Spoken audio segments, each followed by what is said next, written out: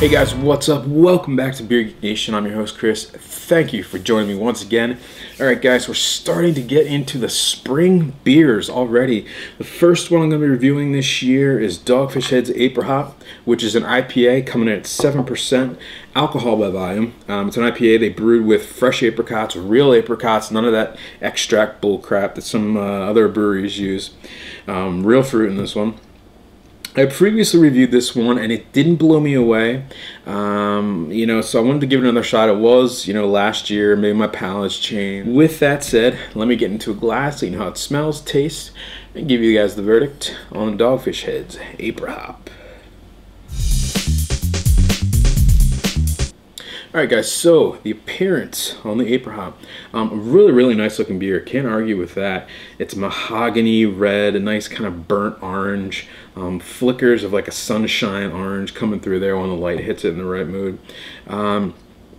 Nice big white bubbles as far as the head goes. There is a slight kind of layer of khaki white in there where the head meets the beer.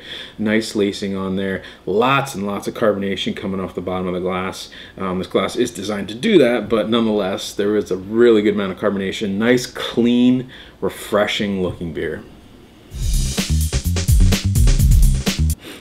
Alright, so the aroma on the Aprihop. There's some sweetness in there. Definitely getting that apricot coming through. Slight citrus notes. It just smells like a really juicy, fresh apricot.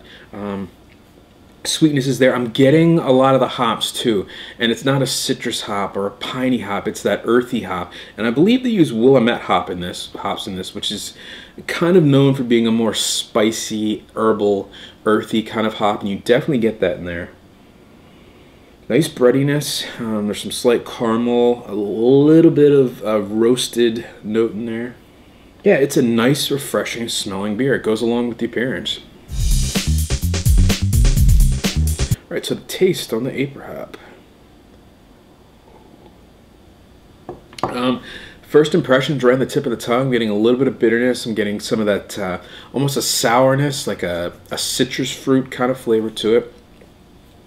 Middle of the mouth, I'm getting more of that kind of West Coast kind of piney, grapefruity hop varieties coming through, mixed with a nice breadiness, a nice caramel note. The sweetness from the apricots definitely coming through in the middle of the mouth. The finish on the beer, it's not real dry. It does have that sweetness that Dogfish Head kind of has to a lot of their beers. But overall, the beer does work. It's blended nicely. There's no, there's not one flavor that jumps out and kind of does its own thing. It kind of, for a fruit beer, an IPA, it really meshes nicely together. I think the hop variety with the spiciness and kind of the herbal qualities mixes really nicely with the sweetness and the citrus characters from the apricot.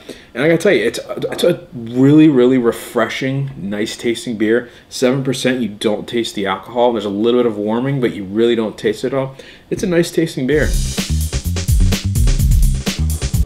Okay, so the final verdict on the Dogfish Head Aprihop, coming in at 7%, available now. If you want to get it while you can. I'm going to give this one a solid B. Nice flavors to it, nice sweetness, nice hop qualities to it. Really blends nicely, just easy to drink, no big alcohol flavors. It's not too sweet like most Dogfish Head beers are. Just sweet enough.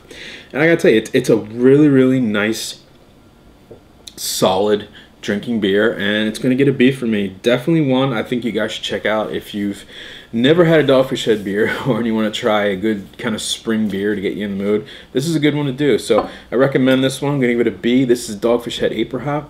Check it out. Remember folks, life is too short. Drink amazing beers. Cheers guys.